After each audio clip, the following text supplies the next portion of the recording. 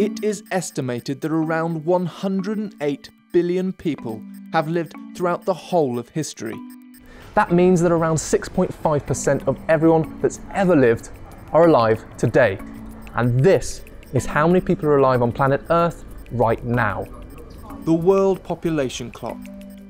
A live counter that shows, on average, every birth and every death around the globe, calculating the difference to give this single and seemingly unstoppable number. Population grows when the number of births is greater than the number of deaths. Far from one born every minute, it's actually something more like 250 every minute, or about 4 every second. And with only 108 deaths per minute, it all adds up to a growth rate of about 1% per year. It might not sound like much, but experts estimate that by 2050 there could be 10 billion of us. But it hasn't always been this way.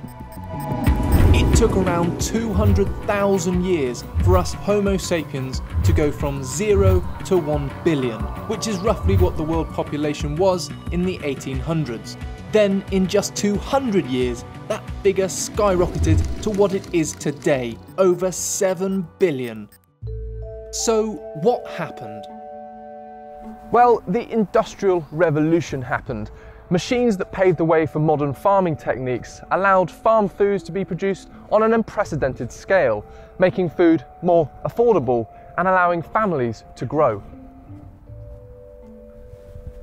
Medical advances also had a huge impact, keeping people alive for longer. In fact, the main reason for overpopulation today isn't because too many of us are being born, but not enough of us are dying. So, what do we do with all these extra people? Well, the problem isn't the physical space they take up. Standing side by side, the entire world's population would fit into 500 square miles, which is less than the size of Los Angeles. The real issue is with all the things that many people consume: food, water, and the Earth's natural resources. And right now we're facing a crisis of overpopulation, where the sheer bulk of humans on the planet outstrips its carrying capacity. That carrying capacity, defining the maximum number of people that the Earth can support, is a fixed thing, but we're not exactly sure what it is. Some estimations imply that we're already exceeding it, over-consuming Earth's resources by up to 50% each year. An overpopulated world will see water, fuels, and living space run short, while pollution increases and natural environments are destroyed. So what can we do? Could we control our overpopulation problem? For the time being, we could limit some of the effects by encouraging urbanisation. Packing people into vertical cities not only makes the most of space and local resources, but also reduces the environmental impacts. In 1800, only 3% of the world's population lived in cities. Today, nearly 50% of the Earth's 7.5 billion people live in urban areas. And some of the densest, like Dakar, have more than 44,000 people in a single square kilometre. But being packed in like sardines doesn't do wonders for quality of life, and it's going to take some pretty serious urban planning to handle. Plus, metropolises are really only a short-term compromise, putting off the inevitable for a few busy, dirty decades. To really address overpopulation, we need to stop making new people, to slow the rate of increase, or even stop the increase altogether.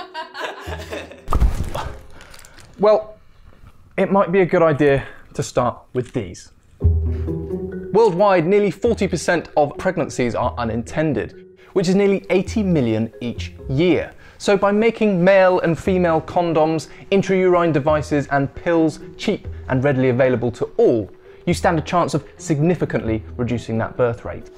Many governments are opting for a simple education program to inform people about the overpopulation problem and its effects. However, I'm not convinced that the future peril of fossil fuels is foremost in people's minds when they're getting jiggy with it. So maybe more extreme solutions are needed. If people can't control their loins themselves, perhaps it's better if the government controls them instead. India and China certainly thought so in the 1970s.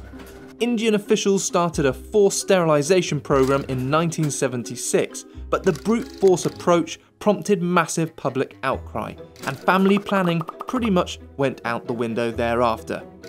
China's one-child policy lasted a lot longer and was only formally phased out in 2015. The fertility rate in China is now just 1.4 children per woman, but there's some question about whether these measures violated basic human and reproductive rights. Turns out people don't like governments interfering in the bedroom department.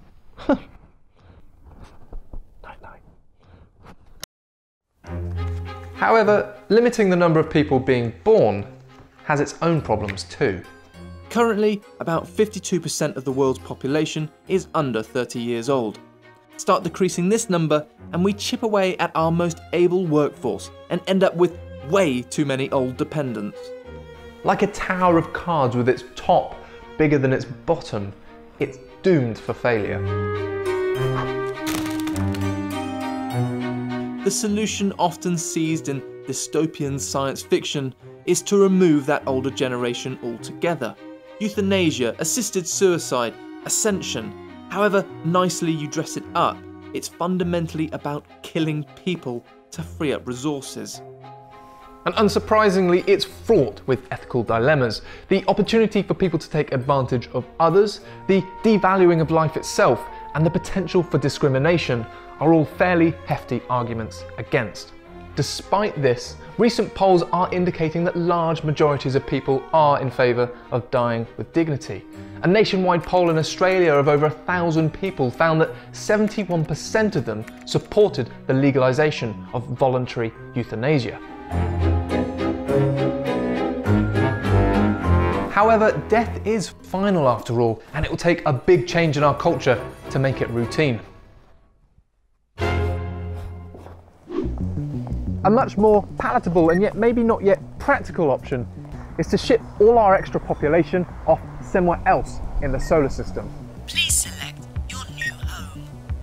The asteroid belt, Mars, the Moon, or even orbiting space stations could house our tired, poor, huddled masses of interplanetary immigrants. Sounds great. But if pretty much all space-based science fiction tales are to be believed, then the expansion of humankind across the cosmos due to overpopulation on Earth is inevitable.